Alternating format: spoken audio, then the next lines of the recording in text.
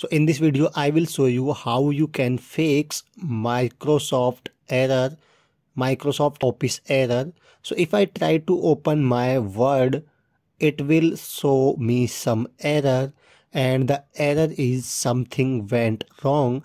We could not start the program. So you will face this error in Microsoft product, like you can see on the screen.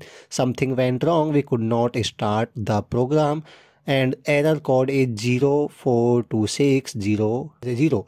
So we can close this, and you need to do one thing. Just go to the control panel.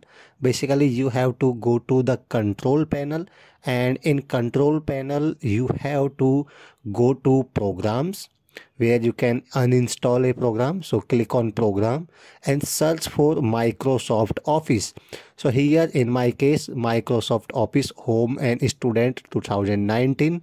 So just select Microsoft Office and right click on it. So once you right click on it, you can see two options, uninstall and change. Click on change. It will ask you to click on yes. So just click on yes. So when you click on yes, it will ask you to quick repair or online repair.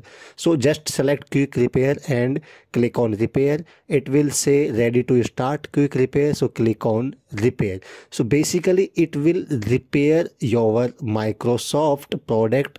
So there are some errors. So it will fix the error automatically. You just need to click on repair and it will repair for you. It will resolve the problem, and once the process of repairing is complete, you can close this and you can start your Microsoft Office. It will run perfectly. So I will wait for the process. So here you can say done repairing. So click on close. You can close this.